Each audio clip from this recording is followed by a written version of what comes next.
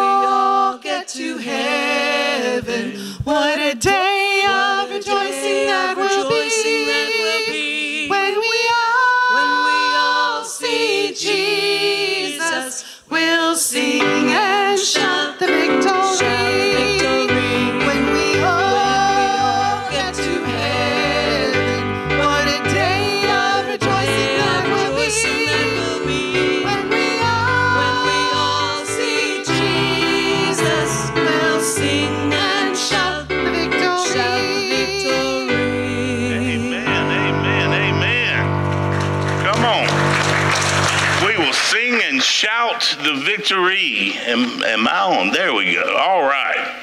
All right. Isn't it great to be in the house of the Lord today? Come on. Let's read a little scripture and go to the Lord in prayer. Psalm 121, beginning in verse number 4. Behold, he who keeps Israel shall neither slumber nor sleep. The Lord is your keeper. The Lord is your shade at your right hand.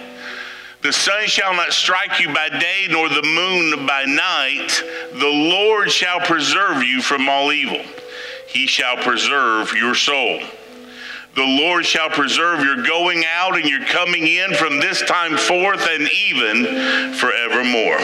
Can we say amen? Amen. Isn't it great to know that we serve a God that keeps us, that protects us, that looks out for us, that is concerned for our day-to-day? We serve a great and mighty God. Amen. We're going to open our service in prayer like we always do, but there's a couple special prayer requests I want us to pay special attention to. This week, Carol Allen has a medical procedure on Tuesday, and Carla Eckert has a procedure on Wednesday. We want to remember them in prayer. We also want to remember Brother David Lloyd. He's suffering today. He's got in a lot of pain. And I know that there are many of you today that are also sick in body, or you're worried about family members, or you're worried about different situations. And I want to tell you, I believe with all my heart we serve a God that not only cares about what you care about,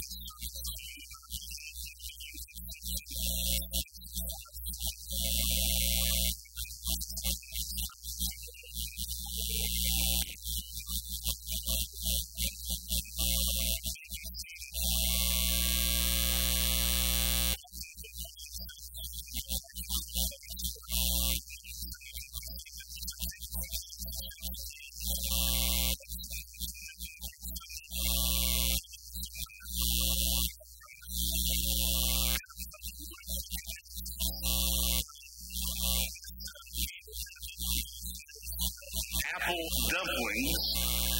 Here, if you ordered one last week, she'll have them in the lobby, and you can see her and pay for your apple dumpling. And if you didn't order an apple dumpling, but you just want to make a donation to the Lighthouse Ministry, you can see her.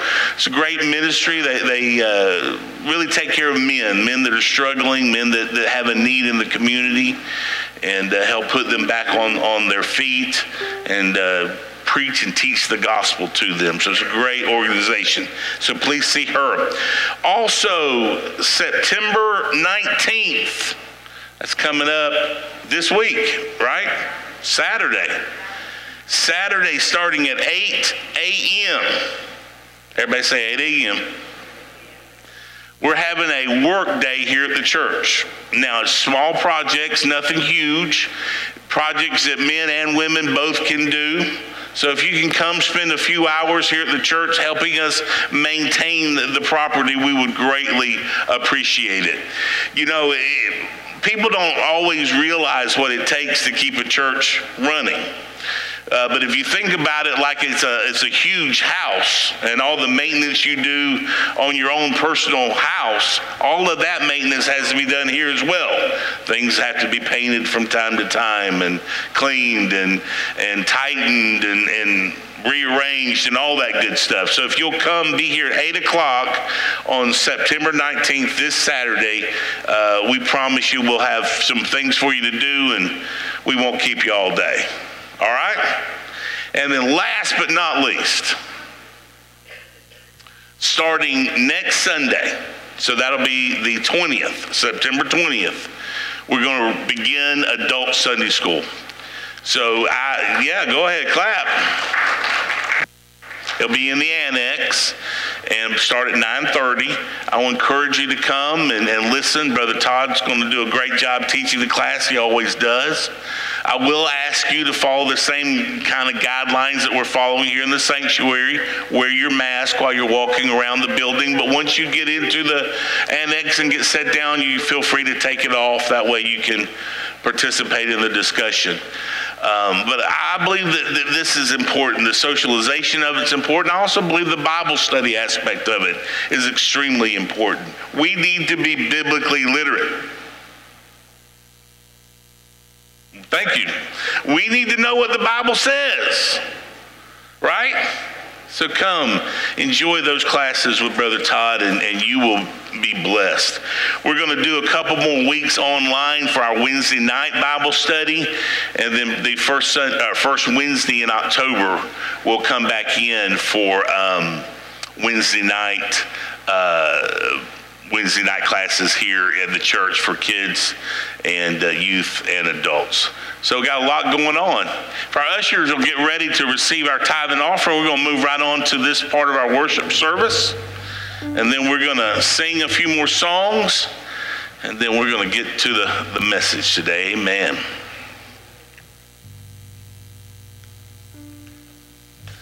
All right.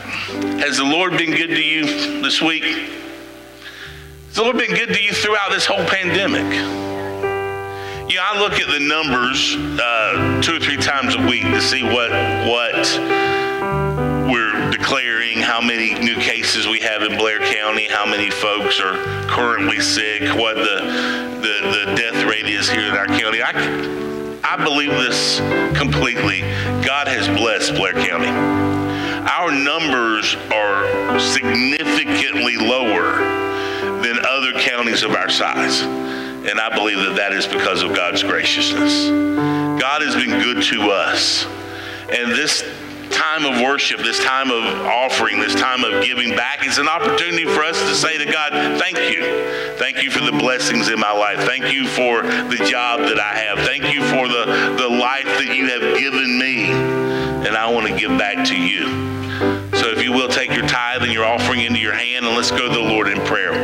Dear Heavenly Father, we love you, we worship you, we honor you, we praise your holy name. And Lord, I thank you. I thank you for the blessings that you have poured out into our lives today. Lord, I thank you for how you have blessed my family, Lord, and how you have made sure that we have all that we need, Lord. And Lord, I pray that you will receive our tithe and our offering, and it will be a blessing to you, Lord. It will be a gift back to you. Lord, we love you, we honor you, we worship you. In Jesus' name we pray. Amen, amen. Let's all stand together and worship with our praise team.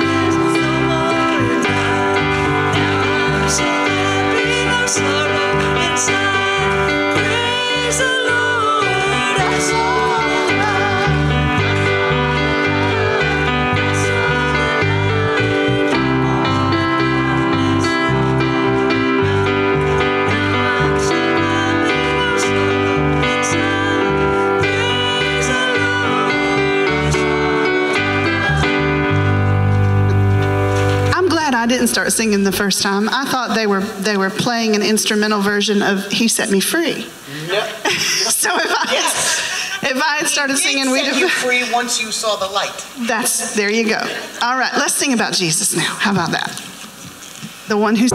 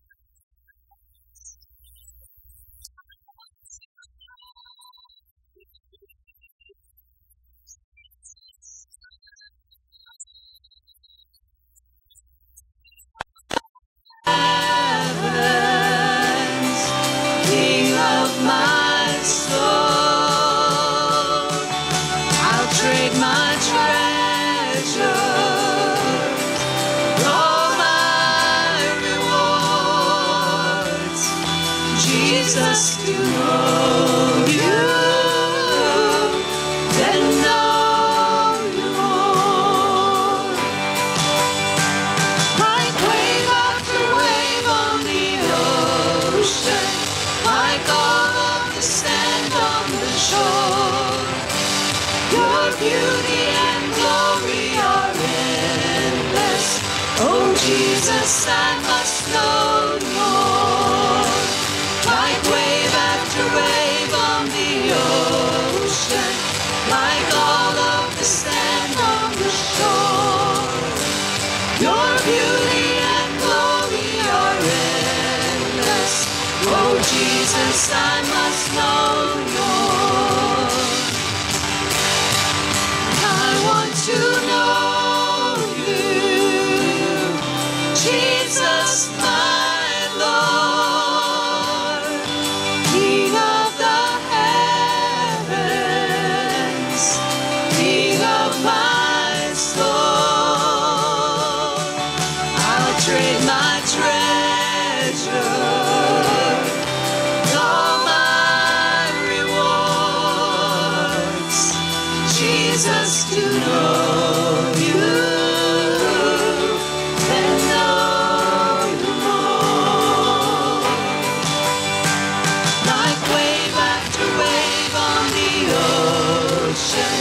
Like all of the sand on the shore, your beauty and glory are endless. Oh Jesus, I must know more.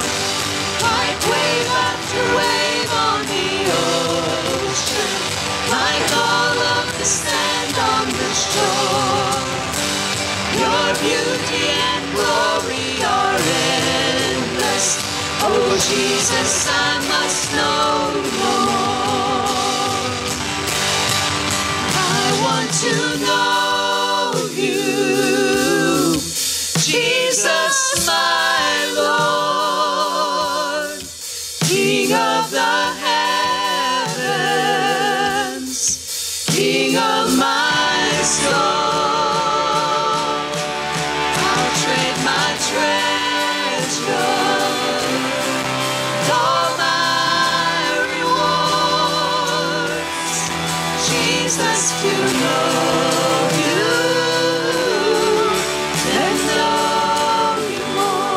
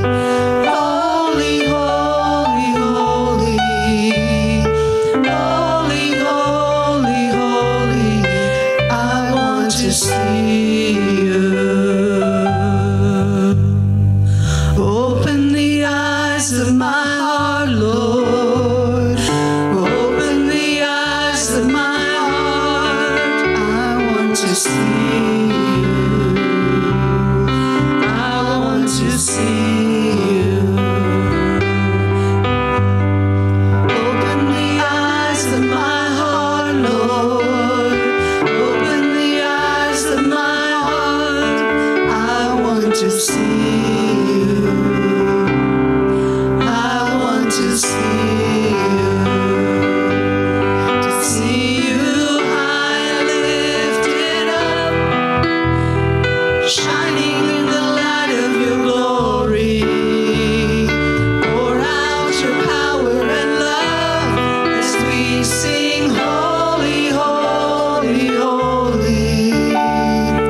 Holy, holy, holy. Holy, holy, holy. Holy, holy, holy. I want to see you. Just keep playing that. Holy, holy, holy. Holy, The book of Revelation tells us that there are creatures in heaven whose sole job throughout eternity is to fly around that throne room and proclaim this. Holy, holy, holy. you are holy, holy, holy. Holy, holy, holy. We're just going to do that for a few minutes. We're just going to keep declaring that he's holy. Holy, holy, holy. Oh, he's holy, holy, holy. You are holy, holy, holy. I want to see you. Cheryl, take the lead. Just keep us going. He says that he will be found by those who want to find him. If we seek him, we'll find him.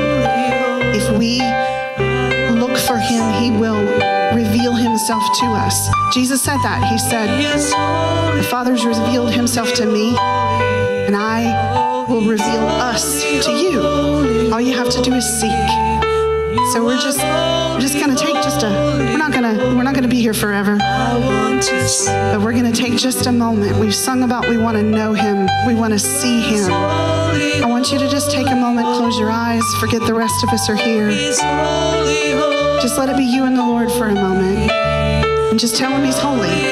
Just declare that he's holy. Ask him to reveal himself to you.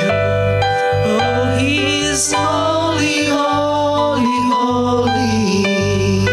Holy, holy, holy.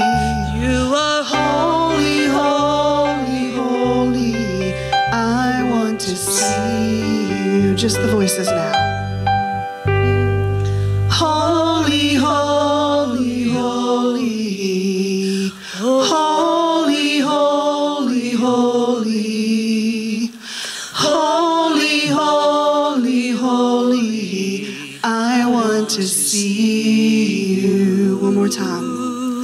Holy, holy, holy. Holy, holy, holy. Holy, holy, holy. I want to see you.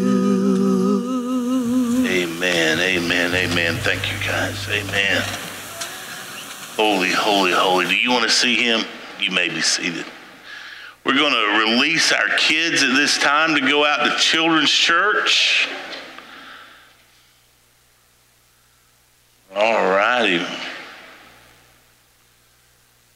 There you go. While they're doing that, it's great to see Melissa in the congregation with us today.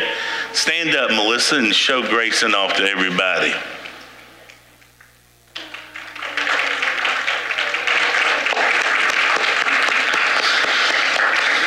Over the next several weeks, we're going to have some baby dedications, and I'm looking forward to that. We're going to get to dedicate Grayson and then Olivia and Addison. So we're just going to have a great time. Amen? I love baby dedications. If I can avoid getting thrown up, it's a great day. But if I get thrown up on, that's funny too. So it's all good. This morning, I want to talk to you about Keys. I was thinking as I was preparing this sermon, when was the first time I got a key to something? And I was 6 years old, and we were living in Cleveland, Tennessee. Mom was working at the World Missions Department. Dad was at the publishing house and a full-time student at Lee. And I was in first grade. And I would walk about a half a mile from my elementary school to number 10 Carroll Court. Can you believe I remember my address from when I was 6 years old? And I had that key, and I'd unlock the door, and I'd go in, and Mom would have me a list of things to do. Can you believe that? 6 years old. And I usually got most of them done. But having that key made me feel like a grown-up, you know? I got a key. And then as you get older, you get keys to other things. I remember June 17th, 1985, at the big age of 16, I got keys to my first car. There you go. Come on, somebody.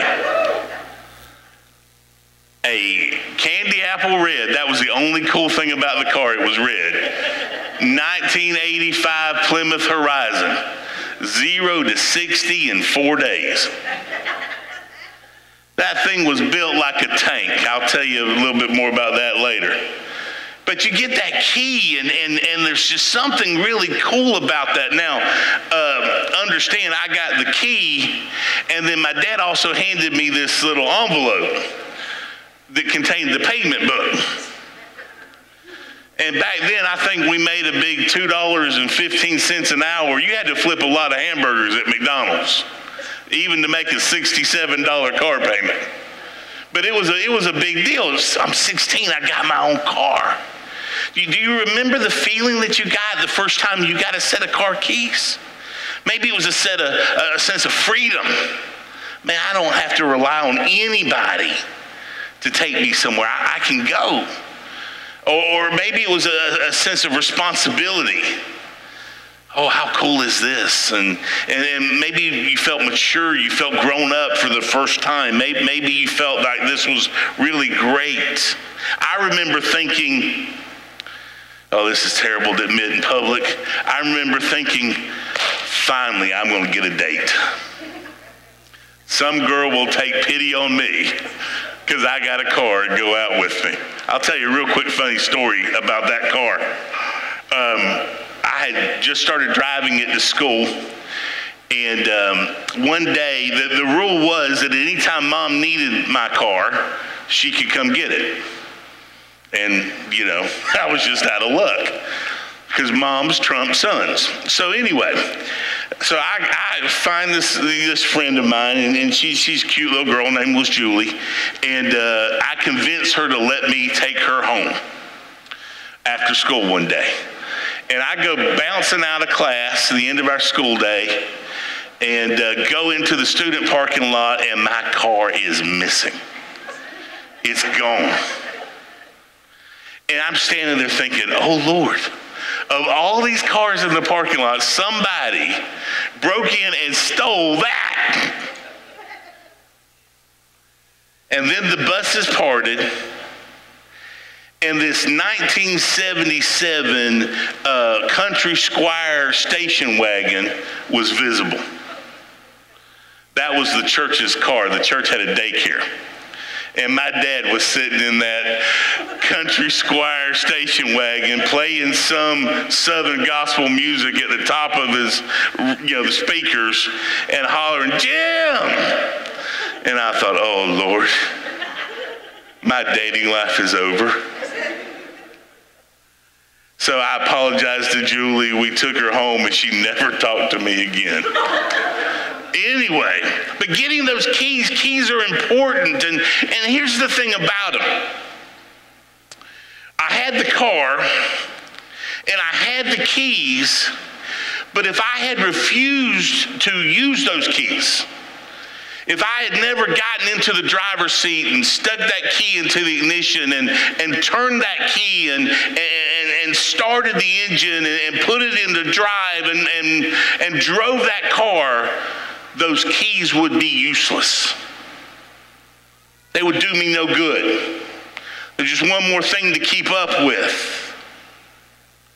Having keys means ownership. It means power. It means having the ability to unlock something or have access to something that nobody else has access to exactly the way that you do. It's like you're part of something exclusive. Now, keys get mentioned a lot in the Bible, and I'm going to mention that in a minute. But in Matthew, I want to focus on a couple of scriptures here where Jesus tells this story, or we have Jesus in this story, and he talks about some powerful keys that he's giving out this day. Stand with me. I'm going to read 2 verses. Stand with me, if you will. Matthew chapter 16, verses 18 and 19. And I also say to you that you are Peter, and on this rock I will build my church, and the gates of Hades shall not prevail against it. And I will give you the keys of the kingdom of heaven. And whatever you bind on earth will be bound in heaven, and whatever you loose on earth will be loosed in heaven. Amen. Dear Heavenly Father, thank you for the reading of your word. Thank you for your presence here today. And Lord, I pray that these next few moments that I will do justice to the word that you've given me today. In your holy, holy name we pray. Amen. You may be seated. Now, I know you guys know this story well. You know what part of the story that these verses come from. But I'm going to give you a little quick background. Jesus and his disciples, they're walking through this region of Caesarea Philippi. And they're walking and talking, and I wish there were more of these kinds of stories in the Bible, to be honest with you. I would have loved to have listened to those conversations that Jesus had with his disciples while they're walking. But in this particular conversation, Jesus says to them, "What are people saying about me? What's the word on the street? Who do people think I am?" And, the guys jump up real quick to say, "Oh, some folks say you're Jeremiah. Or maybe one of the other prophets. Oh, well, I've heard you called Elijah. Some folks say you're John the Baptist." That's interesting. And then Jesus, he kind of turns on them. And he says, "Who do you say that I am?"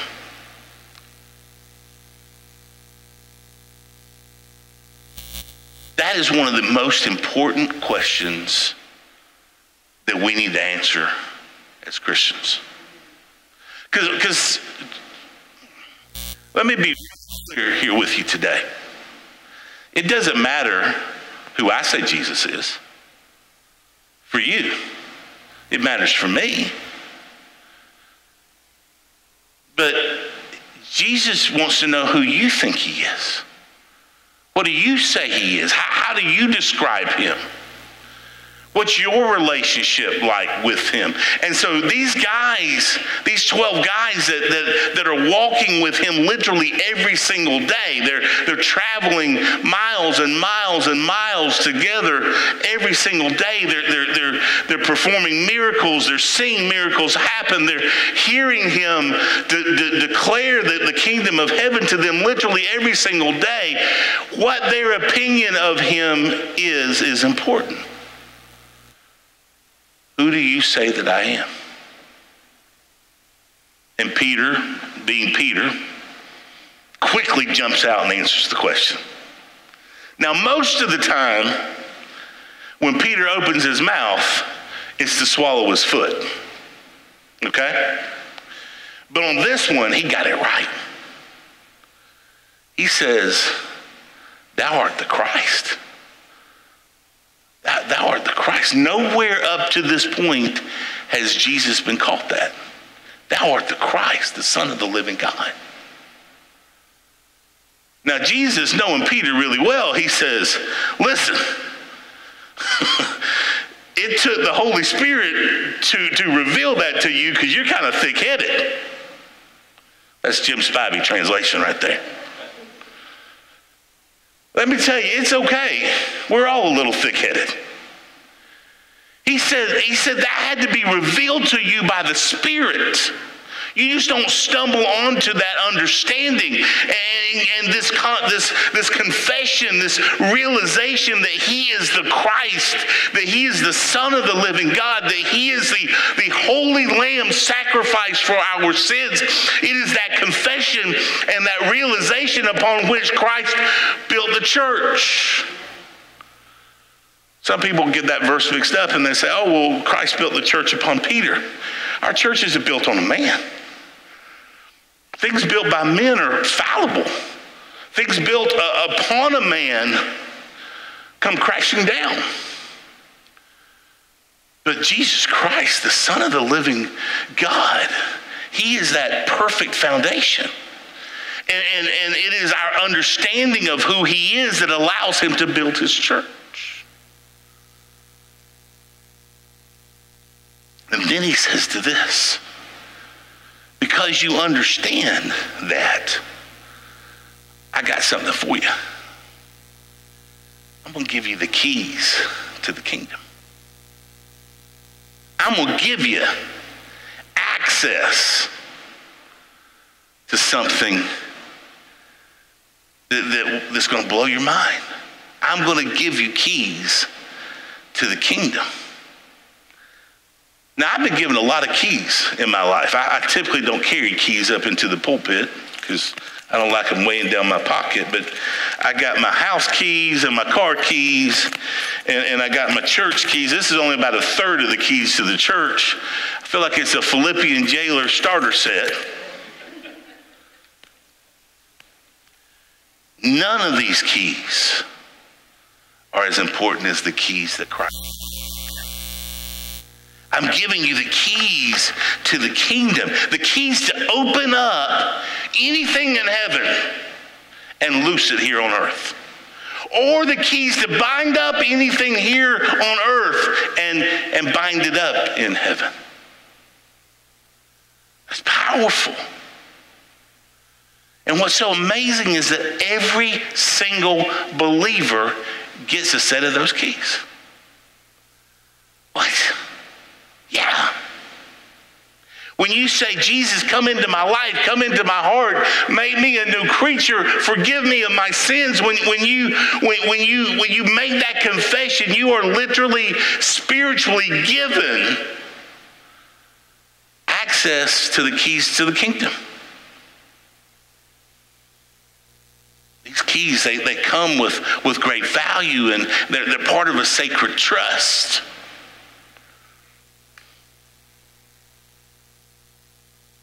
I told you about that car.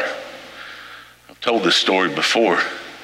We lived in a weird little rancher house, and the garage was on the front of the house, but you came into the driveway and then had to make a hard turn into the garage instead of just being able to drive straight in. And I always parked my car on the outer spot. Well, for whatever reason that day, somebody had parked our minivan in my spot, and I come in the driveway. I was probably doing about 45 or 50, but I had figured out how to sling that little car around and line it up and park it, and it was good. Well, I come slinging around and see the van there and think, well, I don't need to run into Mom and Dad's car, so I'm going to pretend like it's the Dukes of Hazzard and do one of these snappy moves and whip it around and go into that other spot. Well, I went this way, right into Mom and Dad's bedroom, right through the garage door, or right through the garage wall. You know, that's a tough conversation to have with the pastor's council. My son parked the car in the bedroom. What? I learned a very valuable lesson that day. Keys given can also be keys taken away. So about 6 months later, when I got my keys back, I vowed never to lose them again.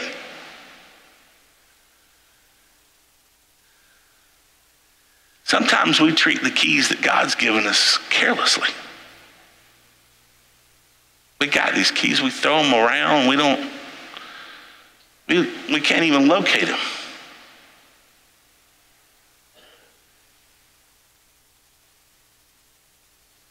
You know where the keys of the kingdom are that God's given you? Do you know how to access them? Do you know what they're used for? You know how to use them? I told you that keys are a frequent topic in the Bible. I'm going to give you two examples. One is with Joseph. We know about Joseph. He was the ruler over Egypt. The whole world was without food. And then Joseph had the opportunity to open the storehouses to feed the people. Joseph had the keys to the granary. He had access to the food. His power to open the granaries and to shut them was great because millions of people came. They would either starve or live based on his word. Those keys had power. I think about Elijah, and it's one of my favorite stories in the Bible, but Elijah had keys to rain. That's a powerful key. He had the power to shut up the heavens, and we read in 1 Kings 17, verse 1, as the Lord of Israel lives before whom I stand, there shall not be dew nor rain these years, except by my word. And sure enough, 3.5 years later,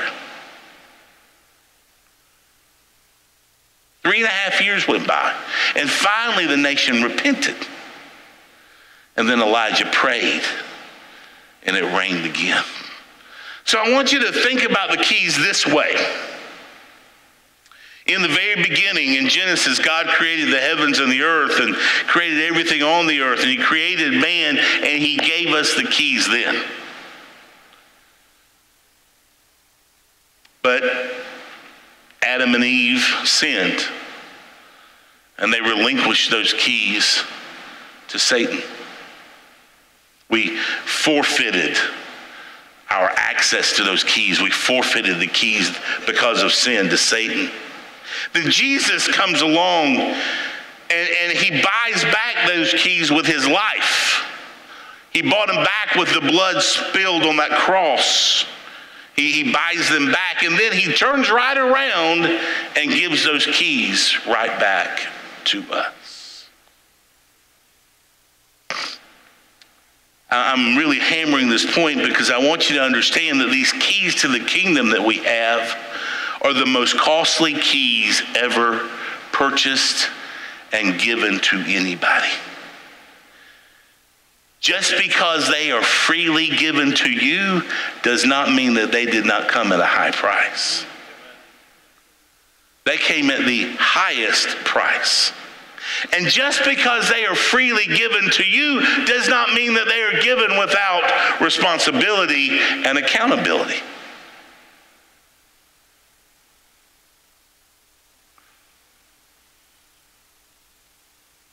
We each have these keys if you've called on Jesus Christ. Now, the great thing about these keys, the thing that just really excites me about these keys is they are backed by absolute authority. Think about that.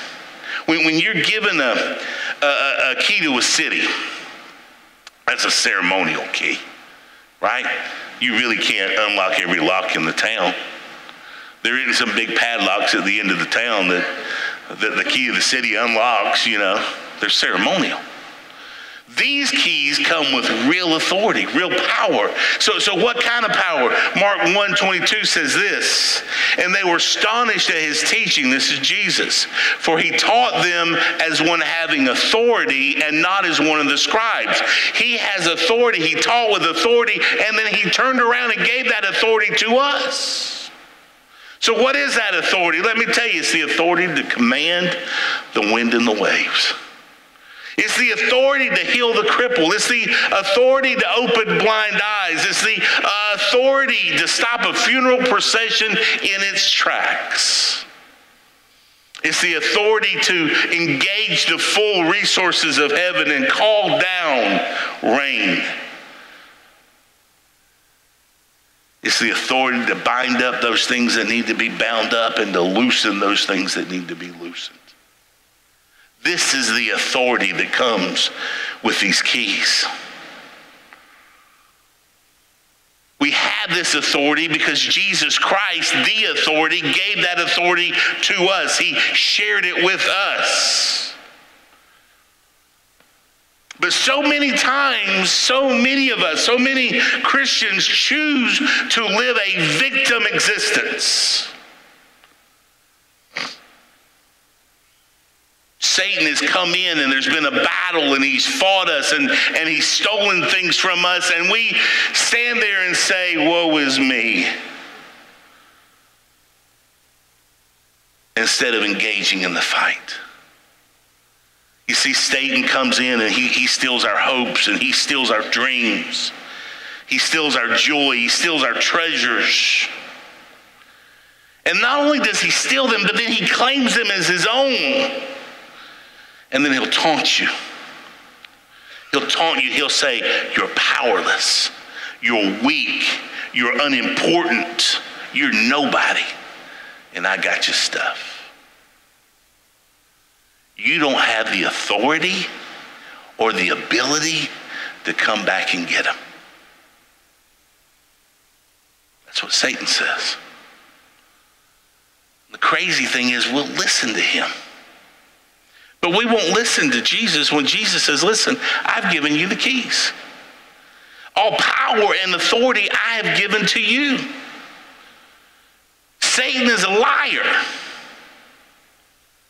Jesus says you're a joint heir with me in God's kingdom. This power, this authority, these keys that Christ has given to us is our key to triumph over adversity. It's our key to victory. Now, I believe that one of the reasons we struggle so much in this is because we really don't know who Satan is. We tend to see Jesus and Satan, or God and Satan, as equals on the battlefield. They're not equals.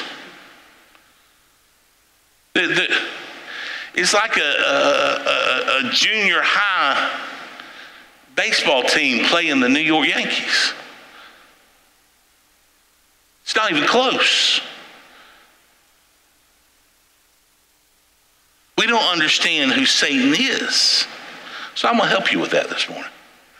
I'm going to translate some verses for you in Jim Spivey vernacular. Satan is a whiny crybaby. Come on, somebody say whiny crybaby. He's a tattletale. He goes around tattling on the brothers and sisters. Now you say, Pastor, come on, that's not in the Bible. Yeah, actually it is. That's what Jesus called him, a whiny crybaby tattletale. Revelation chapter 12, verse 10, which is right in front of the verse I love so much, verse 11. But it says, then I heard a loud voice saying in heaven, now salvation and strength and the kingdom of our God and the power of his Christ have come, for the accuser, whiny crybaby tattletale. When you see the word accuser, say whiny crybaby tattletale.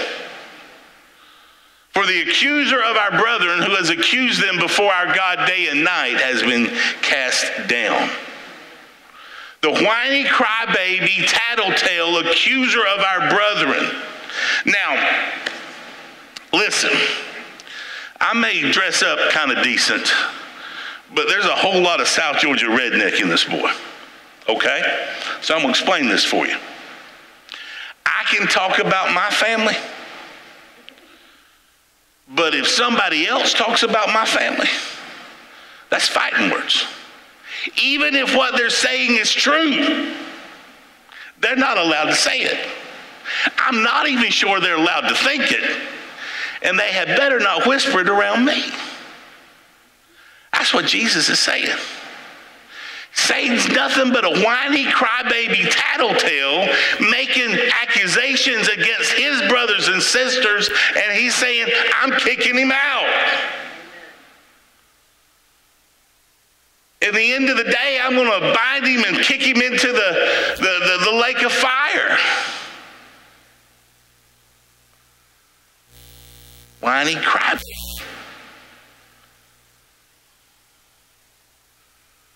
Is that how it is up here? You can talk about your family, but if somebody else does, oh boy. So let me say it to you this way. When the enemy attacks, and the enemy's going to attack, why don't, instead of us whining and crying about it, we quote Isaiah chapter 54, verse 17.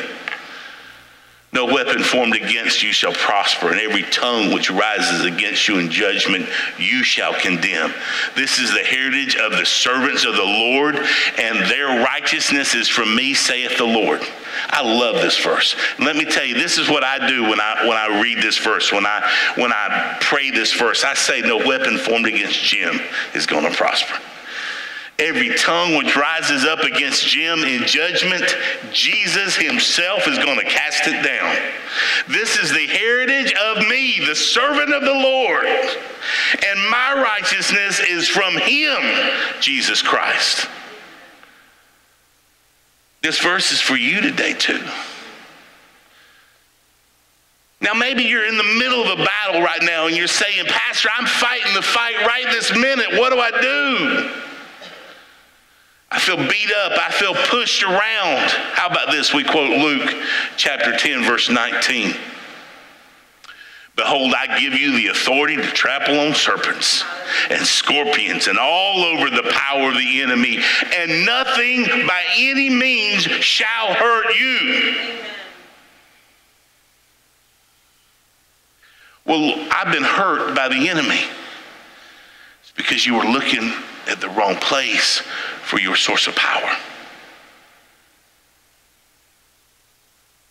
Jesus said, when you plug into me, when you plug into me, you got power. The enemy can't even come close to you. He can't hurt you. He can't beat you. He can't defeat you. But you got to plug into the right source of power. So listen, oh my Lord, somewhere along the lines, in the last 30, 40 years of the church's existence, we have been told that we needed to sit down and be quiet and be passive and just get along to go along. Can I tell you, that's not how the Bible reads. The Bible says that this authority that we have, or the way I understand this authority that we have, it requires aggressive action on our part. It requires us to have a Holy Ghost-fed passion. So it's time that we stopped running away and hiding and we started storming the very gates of hell. It's time we quit shrinking back. The Bible says we're not of those that shrink back. It's time that we went on the attack. Satan is a whiny, crybaby tattletale. And let me put it to you this way. He is a small-time gatekeeper. That's all he is. Small-time gatekeeper. And because of Jesus, we have keys to those gates. He blusters and he yells and he fights, and we shrink back. But we've got the keys.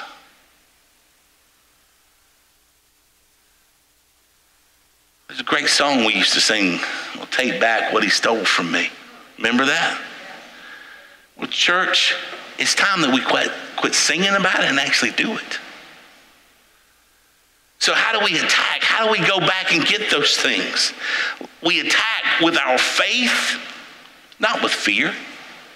We attack with faith. It's through our faith in God, in who he is, and in the promises that he has made to each of us in his word, that we can attack the gates of hell and be victorious. It's this faith that will allow us to look Satan in the eye and say, listen, you're just a whiny crybaby, tattletale gatekeeper, and I'm here for my stuff. Get out of my way. It's time that we retrieved that which was lost. I think Paul does a great job explaining this battle in 2 Corinthians chapter 10, beginning in verse 3. We need to understand this. We should fight. It says, for we walk in the flesh, but we do not war according to the flesh. For the weapons of our warfare are not carnal, but are mighty in God for pulling down strongholds, casting down arguments and every high thing that exalts itself against the knowledge of God, bringing every thought into captivity to the obedience of Christ, and being ready to punish all disobedience when your obedience is fulfilled. It is through faith and through prayer that we can storm the gates of hell and shout with divine authority, that is my child. You can't have them anymore. This is my spouse. I'm not letting them go. There is my joy. I see it right there. I'm taking it back. You've had it long enough. There's my confidence. There's my hopes. There's my dreams. There's my treasures. They're not locked up in hell anymore. They are mine by divine right and authority, and I'm here to take back my stuff. Give me back my stuff in the name of Jesus Christ. Amen. We're going to leave here in a few minutes. I'm going to pray a prayer, and we're going to say amen, and we're going to go get in our cars and head home, head to restaurants, head to wherever. And Satan's going to whisper to some of you, that sermon isn't for you. These words, they're not for you. These promises that Pastor so willingly quoted aren't for you. Then he's going to say this, your keys don't work. Your keys are nothing. So I'm going to remind you for a moment what the word says you are. The Bible clearly says that you are created in his image. You are his workmanship, created for good works. You are God's child. You are chosen, you are royal, you are holy, and you are called out of darkness. You are God's temple, and his Holy Spirit lives inside of you. You are more than conquerors through Christ Jesus. You've been given a spirit of power and love and self-control, not a spirit of fear. You are heirs of God and fellow heirs with Christ Jesus. God has plans for you, plans for your good, plans for your future. God has hope for you. And I love this one. God knows you. He knows the number of hairs on your head. For some of us, Brother Rick, that's not hard to count. But he knows your name. He knows your name. So now I want to remind you who Satan is, and you tell me if this battle is even. He's a whiny crybaby. He's a tattletale. He's a liar. He's a thief. And he's a lowly gatekeeper. You tell me who's going to win this fight if we engage with the power of Jesus Christ. Stand with me if you will, please.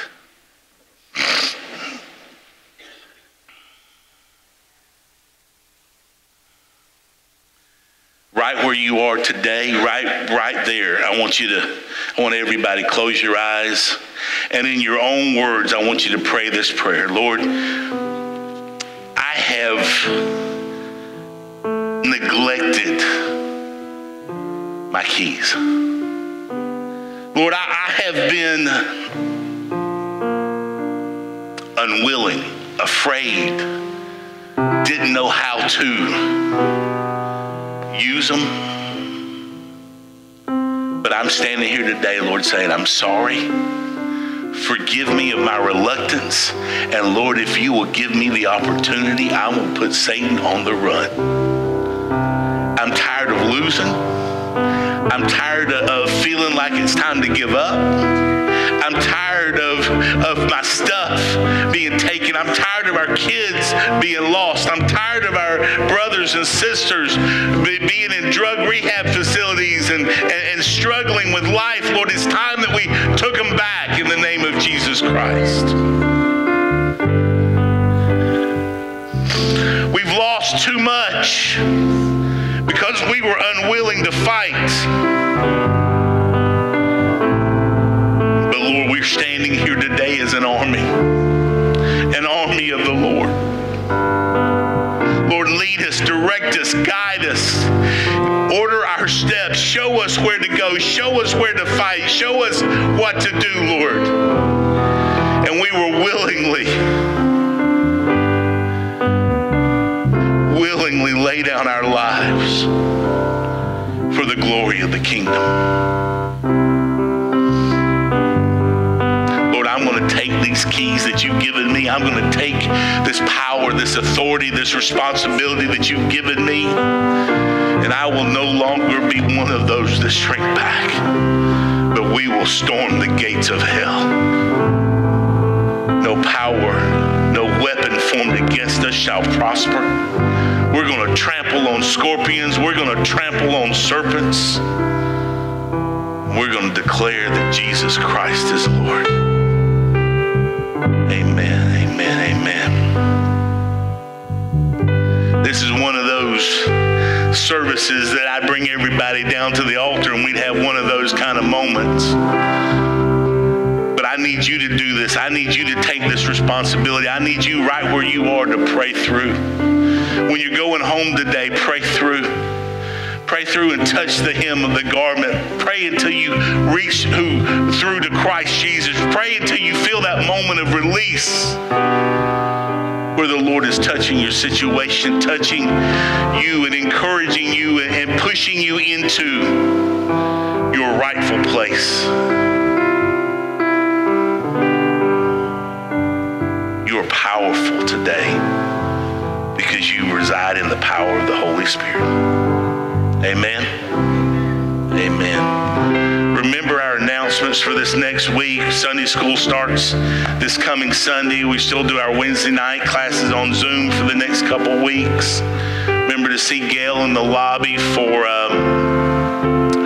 your apple dumplings. And know that you are precious to the Lord Jesus Christ. Amen. Amen. God bless you. You are dismissed.